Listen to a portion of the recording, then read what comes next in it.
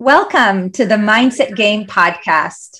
I am so grateful and excited to have a very special guest with us today, Vanessa Shaw.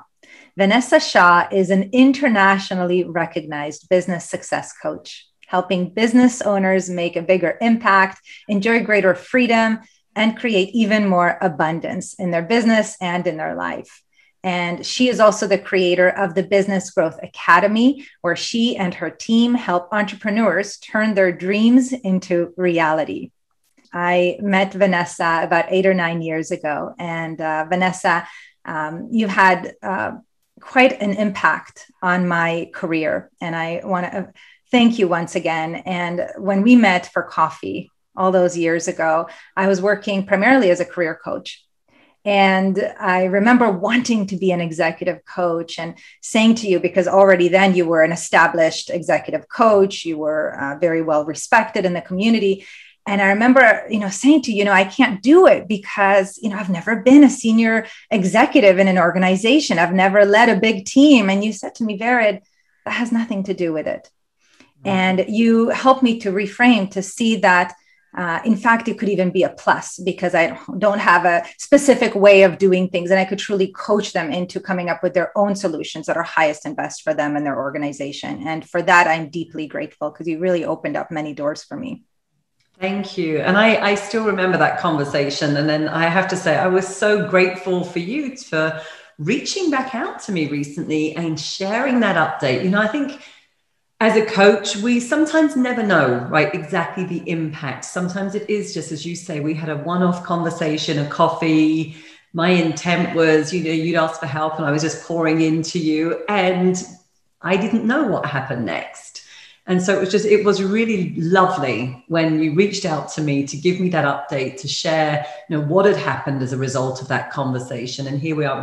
I think we're about 8 or 9 years past that conversation and then inviting me onto your podcast. So yes, thank you for sharing. And I know that you're up to amazing, amazing work in the world as well, right? And this is all about changing mindsets, which is what we're going to be talking about today. That's right. And I know that you are truly a master of that in terms of your own mindset, but also helping many, many individuals start and grow their businesses. And so how about we start with you sharing just a little of your story, a little bit about your background. How did you get into doing all of this? Yeah, and again, especially if I kind of tell it through the lens of mindset and some of the things that we'll likely talk about today. I mean, my background, everybody says, oh, did you have a background in business or corporate or this or that? I was like, no, my background was a stay-at-home mom for 10 years, supporting my husband. I mean, prior to that, I actually did work at the United Nations in Switzerland for about 6-7 years. And then I gave that up to be a stay-at-home mom, supporting him in a global career and, not just baking cupcakes for my kids, but that's what I say I was particularly good at, right? I loved it. I loved that role. But I always knew that I wanted to go back to, I would want to do something kind of work-wise. And I'd always had this desire to build my own business, be my own boss. And I think after 10 years of being at home, I was very independent. I certainly didn't need to ask anybody kind of permission or time off or anything. And the thought of going into an organization for me was just like soul crushing back then. I was like, I think I'd just be unemployable, frankly. Like I would not be a good person. In fact, I did at one point when my daughter was younger. I don't tell this to many people, but I actually did do a stint, I think for about 3 months. And I went to work for UNICEF. And I actually really enjoyed the work. At the time. It was in product development, and UNICEF's a fantastic organization. But I missed my daughter, who was very young at the time. And again, it was that lack of freedom.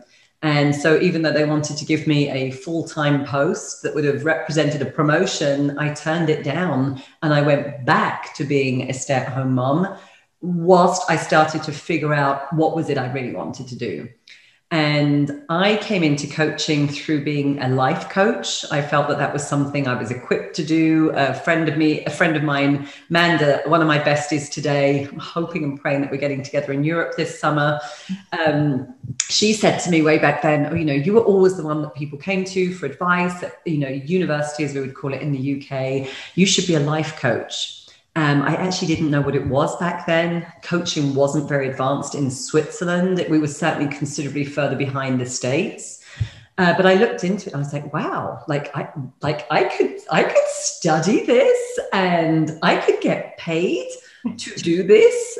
I mean, this for me was like, I've just entered the candy store, right, with all my, in my case, it'd be the chocolate, the Swiss chocolate store, right? I actually don't like candy. And it was like, you've got to be kidding. This is just too good to be true. And so I, went down that path of being qualified. I actually started out as a weight loss coach for women in my very early days because I knew kind of how to do that and help women lose weight and improve self-esteem. And that led me to getting an opportunity. It was actually the husband of a client that I was working with overheard me working with his wife and said, hey, could you help me? I've got a lot of stress. I travel a lot. I need to be in peak shape. I've got a lot of responsibility. And like, sure, And we would just chat and walk actually in forests in Switzerland. And it was a Monday morning. And it was always actually one of my favorite sessions of the week. I was later to find out that it was actually the highlight of his week too. And he would just kind of download everything that was happening, but he wanted me to get him moving and hiking and like, let's burn some, it was not burn calories per se, right? It was just like, let's get some of the excess stress off and get focused for the week. And that's really what we were doing. And then he invited me to present to all of his senior partners in a major law firm.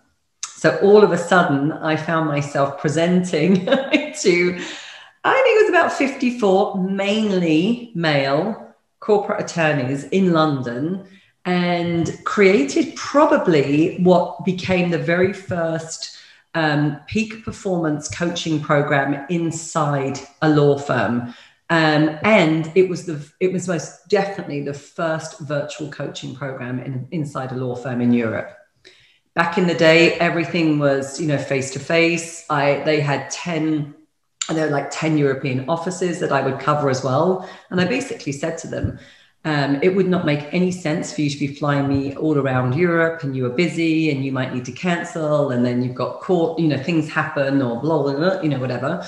And so I proposed a virtual coaching program that would give them a lot of flexibility. But the truth is, it was also giving me what I wanted to, because remember, I've got young kids. And the last thing I'm thinking, my husband's got a global career as well, is now I have to hire nannies. Now I've got to be schlepping over Europe, all around Europe coaching. And whilst it sounds glamorous, I don't like that kind of travel. I love to travel, but not that way. And so, yes, that became, as I say, this program that developed and developed. I mean, we really grew it for about 4 years. I had coaches that were working for me. We did internal executive coaching at multiple levels and talent development, I mean, everything. And then, changes within the organization meant that actually I'd been part of the coaching team to actually coach my sponsor to become the head of the law firm. And which was an amazing move. And then just kind of internally, there's always some, politics, whatever. But the bottom line was the coaching program as I knew it was being disbanded.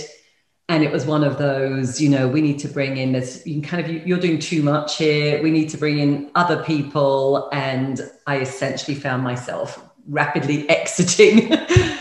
And it's always interesting that, we go into that story, and I think this is just a great moment to kind of pause in terms of mindset, right? I actually believe that I know I created that situation. Because when I looked back, this had been a phenomenal opportunity, and I'd learned so much, and I trained up as a, advanced executive level coach in that time. I'd reinvested in my skills. I was learning so much about business and psychology and everything through that program. And I also knew that my heart was no longer in it. And it was one of those moments, Fred, where I didn't have the courage to leave. I didn't have the courage to walk away from it because I had golden handcuffs. I had a, fantastic 6-figure retainer. not that many hours that I had to put in. I had opportunity to, you know, kind of bill more, do great work. I would travel with them as well periodically. And yet I knew my heart wasn't in it. And so as I say, I didn't have the courage to step away. And I feel like that's something that I created, a situation where honestly, the universe closed a door for me, right? And now I was outside and had to rebuild. And it was in part a lot of thanks to, as I say, that contract and those years that I was able to look at, well, what was it that I really loved doing? What were the highlights? What would I redo? So many people were saying, well, just kind of bring another program like this into another, you know, into another firm. And again, my heart was absolutely not in that. But when I started to analyze the clients that I really loved working with inside the law firm, it was the rainmakers. Right? It was the ones that were making it happen. It was the ones that were setting up new businesses. It was the ones that were constantly bringing in new business, or now they're going off to China, now they're going off to India. And it was very much that sort of, they were, you know, there's a term, I've used it before, and perhaps some of your listeners are familiar with it, that they're the intrapreneurs, right? They are very entrepreneurial inside an organization, right? Really making it happen. And it was once I started to look at those are the people that I love to work with, that as I went through my rebuilding phase, that led me to wanting to work with more entrepreneurs. And then eventually led me to really niching into, we work with primarily female service-based women-owned businesses, and a few cool guys. I mean, there's always a few cool guys in my world. But again, it's kind of led me on this path to being a, you know, huge advocate for actually women-owned businesses. And that's where we've landed today. So you can see that lots of stepping stones along the way. Oh, and by the way, there was also a major move from Switzerland to Scottsdale, Arizona, because part of that transition was me also getting really honest around the dreams I wanted to pursue, what was really in my heart. And I was feeling a big calling to come to the States, which is when you and I met. So, wow, Vanessa, there's so much richness in the story that you shared. And I sense that some of the people listening to us today are in that place where either a door has been closed and they're finding themselves saying, what do I want? And some of them might be in a place where they are, the door hasn't been shut, but their heart isn't in what they're doing anymore, whether they are business owners that they're just wanting to experience something different, maybe more exciting for them, or people that are not business owners that are wondering, what if there's something else out there for me? And so what would you say to those individuals that are curious, but have a lot of fear, because it's not easy to, especially, when we are the providers of the family, and there's a lot, riding on our ability to bring income and have that stability and so on, that safety. What would you say to those individuals that are, curious now? Yeah, I know. And it's a tough spot, right? Because, and I distinctly remember some of the, emotions I was going through at the time of confused, frankly, I was feeling a lot of confusion. I was feeling a lot of conflict around what I wanted to do. I'd actually just built up my business again at the point where I said, this still isn't it. And I kind of closed everything down to move to the States. So I'd actually, I'd gone from this executive coaching to something that morphed into somewhat executive and entrepreneurial coaching. It was a bit of a hybrid back then, to building that up to then saying, this still isn't it. And now I'm really going gangbusters for what I want. And I would say to anybody listening, and again, whether inside an organization or running your own organization, right, or, business, is we've got to tune into the desire, right, and start to listen, like really listen to what's inside of us. We're not trained to pay attention to those signs. Many of us can kind of dismiss that, right? Oh, it's wrong, or who am I, or we have a story, or it's too late, there's too much at stake, there's too much to lose, I missed the boat on that, whatever those stories would be. But I know with every ounce of my being that desire is the beginning of creation. And those seeds of desire, which are often there in those early days, and I describe them, they're like a seed right inside of us, but just like a seed for an oak tree, that seed for the oak tree has everything within it to become an oak tree and to become something magnificent. When we keep experiencing that sense, that desire within us and those seeds of desire within us, and especially when it doesn't go away, right? We have fleeting desires, of course we do, and there's things and kind of ideas and crazy ideas, but things we wouldn't necessarily want to act upon. But it's those desires that don't go away are often, for me, they're soul-based, or they're our calling, there's our purpose wanting to shine forth. And for me, the first stage of that is really listening and paying attention. Not necessarily acting on it, because we don't always know exactly what it means at first. I certainly didn't. But I would journal a lot. I would read a lot. I would just try and get all those, that's like this desire is there. Let me kind of like tend to it, right? Let me fan the flames a little bit more, right? And actually really see what's there. And here's often what happens as well. Certainly, most of us, and this is more of a human condition, right? Most of us don't actually like change. We say that we do. Some people really say that they thrive on change, but, it's the fear of change, right, that will stop us. And when we're looking to make any sort of change, we'll often our go-to is, what am I going to lose? Like, what do I stand to lose here, right? And that's fear talking to us. Now, we definitely need to listen to that, not ignore it. Be mindful of, what is fear trying to tell us? Because there are times when fear has got some good wisdom too, right? And it's not, there's some things perhaps you need to pay attention. Perhaps the voice of fear is actually saying, how are you going to pay the bills? And if you're inside an organization, I've worked with several people inside of organizations that wanted to jump out and build businesses. But, the voice of fear might have been saying, it's time to get a nest egg in place first, right? We're not just going to go paycheck to paycheck and then think that we're miraculously replacing it on the outside. So I think listening, right, to fear, but then we've got to flip that over into, what do I stand to gain? Most times, most people, they stop at the fear piece, right? But now let's flip it around and say, what is it that I stand to gain? In my particular story, when I told you that, just built the business up again, my kids were actually, they were probably around the age of 10 and 15, I think, at the time, when my seeds of desire were really burning desire. And this was this calling that I felt to come to the States and really to come to the Southwest. I was really feeling pulled, drawn to this area in the States.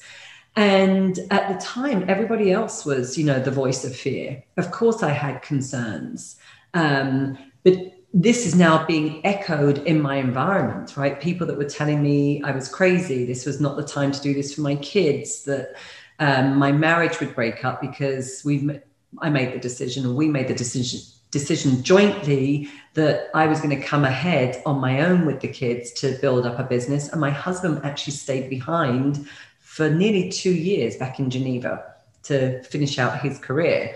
So there was a lot of fear, right? There's a lot of fear around, oh my gosh, like, do I really have what it takes now to move across the ocean, right? And go to a place where I knew nobody. I had no friends, no support, nothing.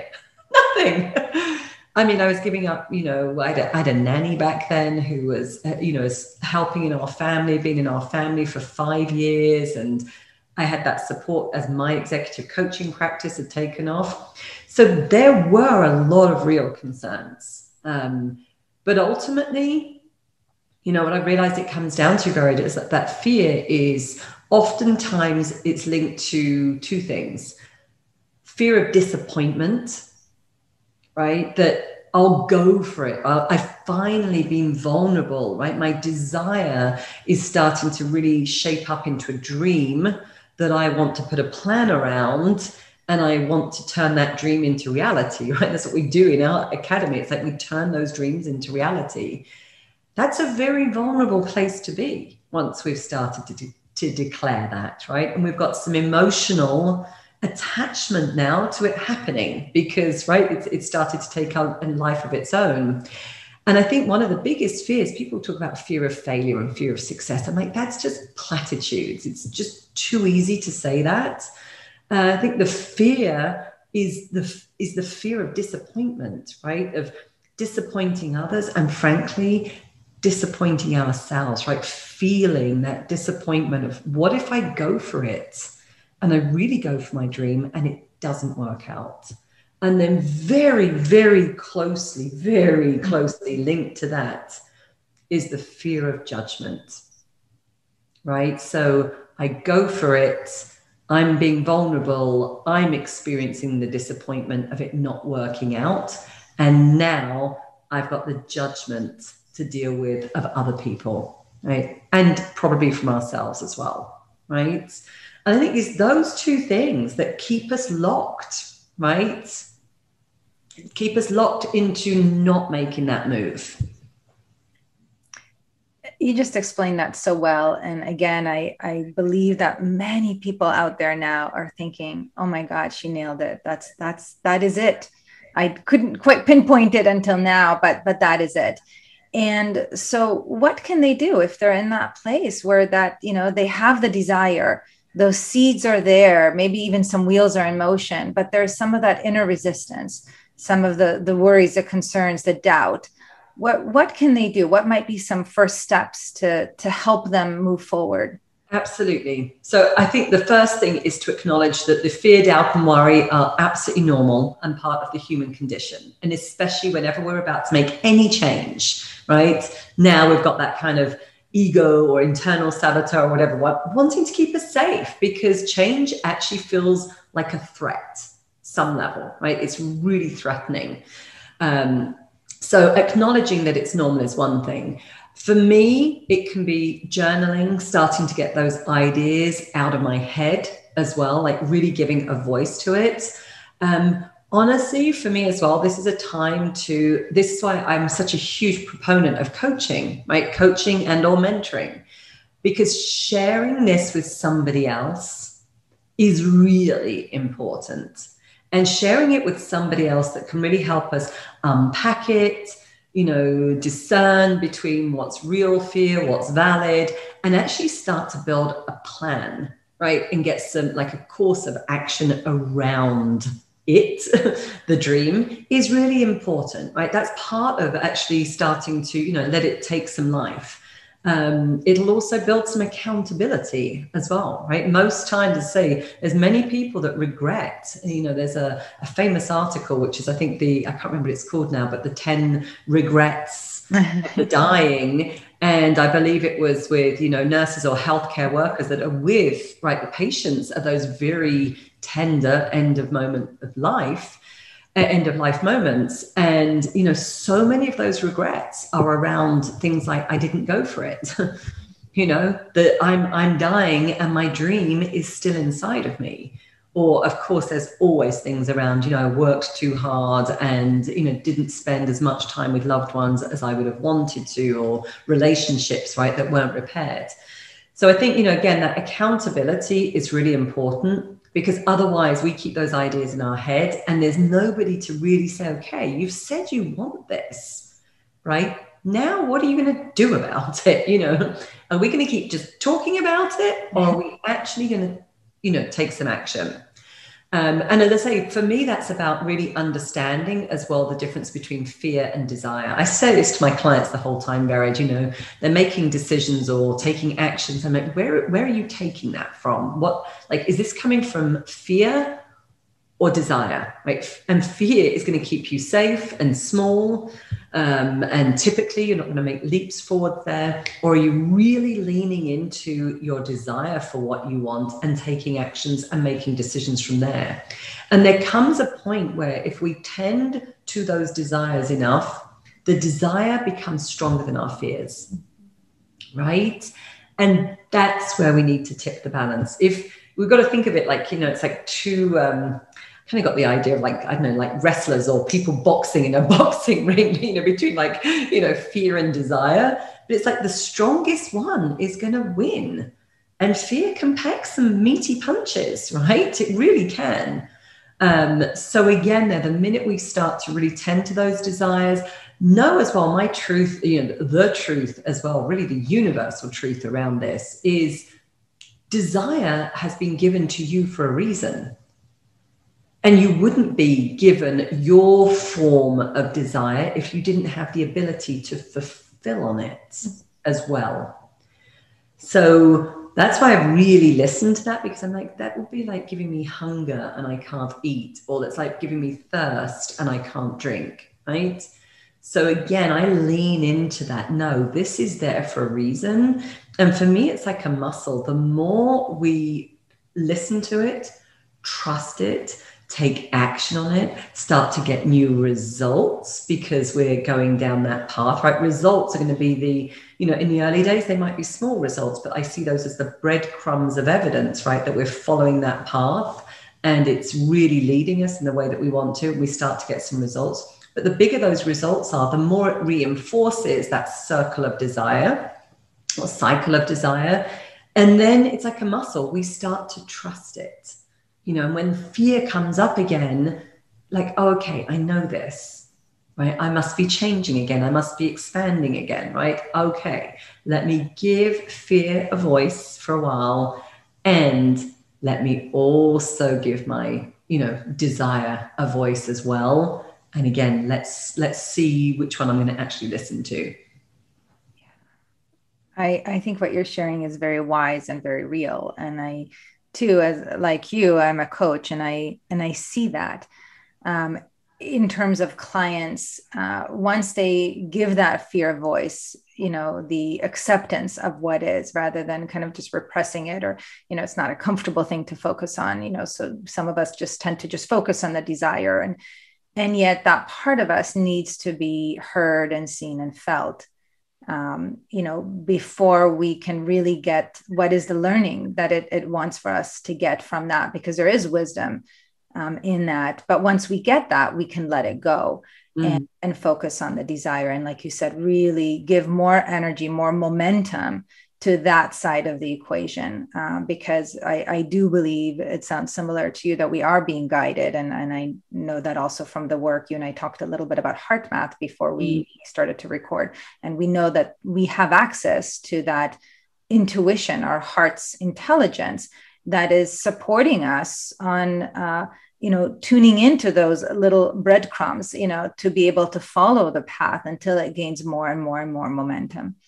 And so what about for those individuals that are already successful business owners? Their business is thriving, but yet there's a little part of them that's, curious, or, that new little desire, a new little seed is being born, but they feel so attached to their business, or they don't want to let their team down if they were to sell it, or something like that. So what do you recommend for those individuals? Oh gosh, these are really great questions.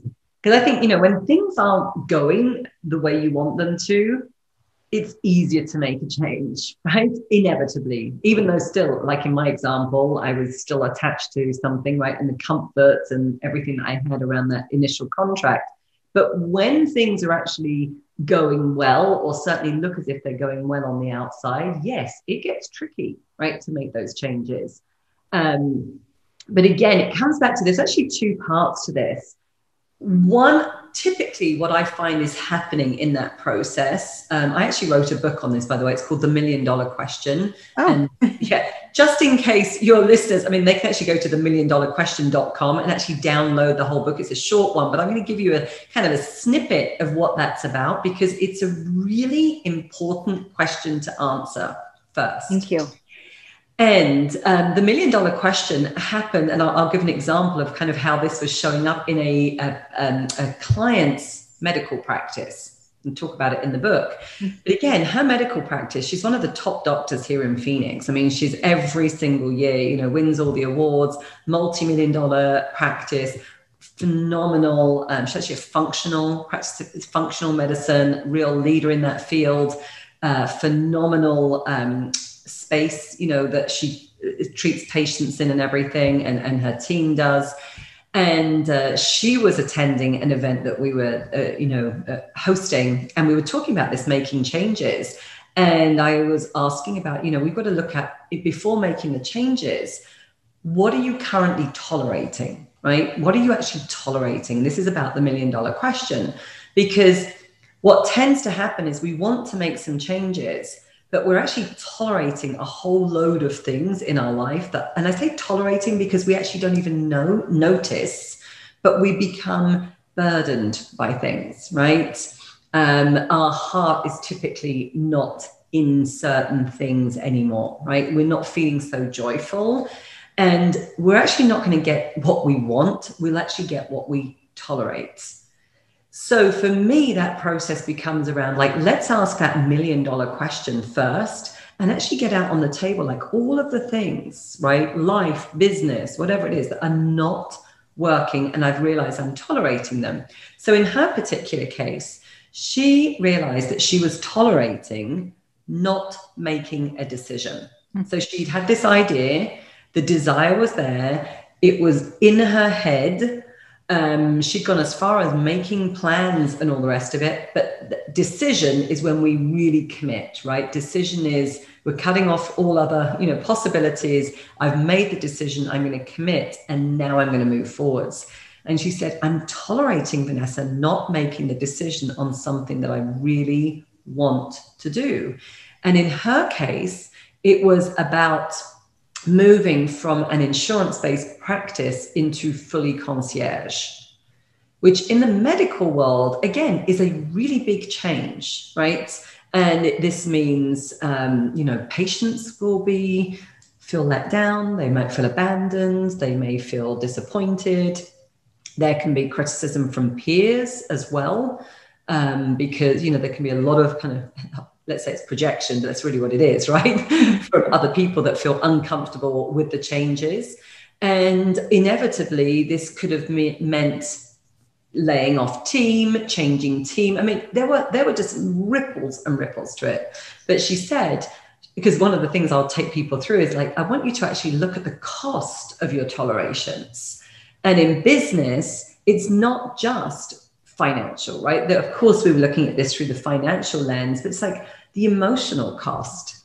She was really stressed. I mean, the whole time she's like, this is, you know, and doctors, by the way, are one of the most stressed professions, as are attorneys, interestingly enough. And she just was, in a very demanding role within the practice, experiencing a lot of stress. But a lot of her stress also came from knowing that she wasn't giving the kind of healthcare and service and treatments that she really knew she could if she were concierge.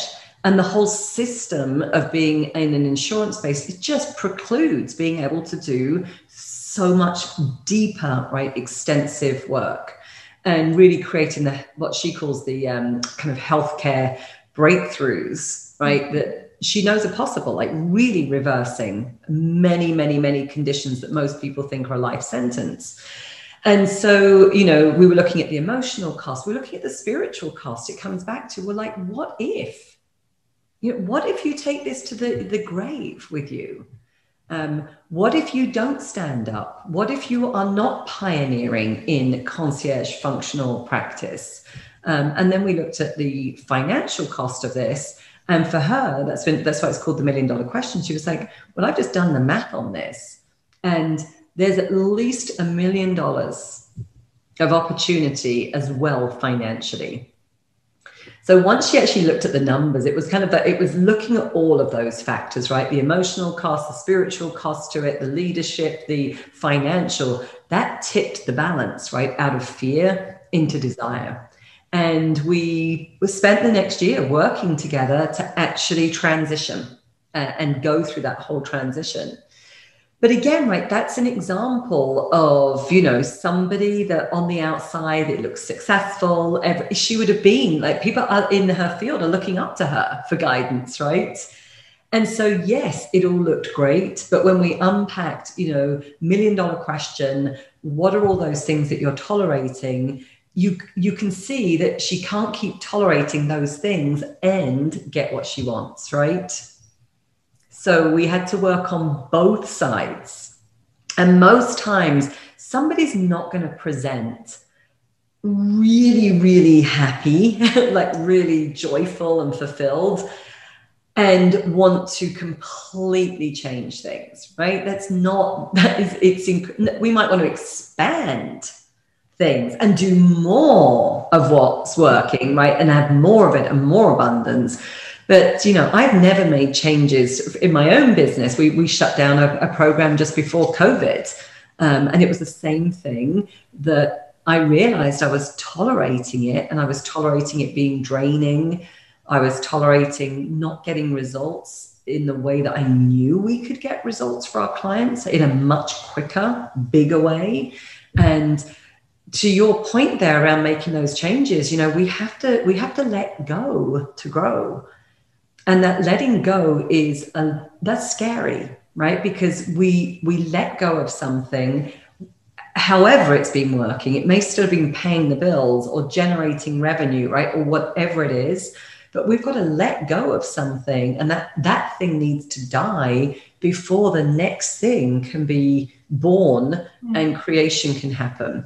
And it's in the space between those two that, right, we've got to really have that inner resilience and the belief in ourselves, and keep tapping into the desire and what we want to create for the future, so that we can actually bridge the gap. Yeah. Well, Vanessa, you have given so many gifts to me personally today, and without a doubt to our listeners who have that dream inside of them that they wish to turn into reality. And they may be tolerating something, they may be experiencing pain, but there is that spark inside that needs to be seen and heard and felt, and that there is support out there to help them with the transition. So would you be willing to share how they can learn more about you, your programs, your books, all of the wonderful services that you have to offer to support people in those positions? Yeah, as I said, the $1,000,000question.com is a great place to start. And by the way, you can also download that at my website as well, which is businessgrowthacademy.com. That's just a really great read. I obviously recommend that to everybody as a starting place. And always we're open to conversations. We're not in the business of selling things that don't work or selling things to, people at the wrong stage. So again, if somebody's feeling like, oh my gosh, like this is resonating, again, they can reach out through the website, schedule a time on our calendar. We will talk with you in exactly the same way that I did with you, right? Back then, whatever it was, 8-9 years ago, and see if there's a fit or not. And I have a Facebook group that's called the $1 Million Group. Obviously, there's a bit of a $1 million theme going on here, because most of our clients are wanting to be on that path to growing $1 million businesses. But that's also another place that we can connect online, and of course, LinkedIn, Instagram as well. Beautiful. Well, thank you, Vanessa, from my heart, for your time, for your wisdom, for your stories today. I know that this is much bigger than you and I. Somebody's meant to hear what you shared today, and that might just make all the difference for them to not go to the grave with the dream still inside of them. So thank you so much. Thank you.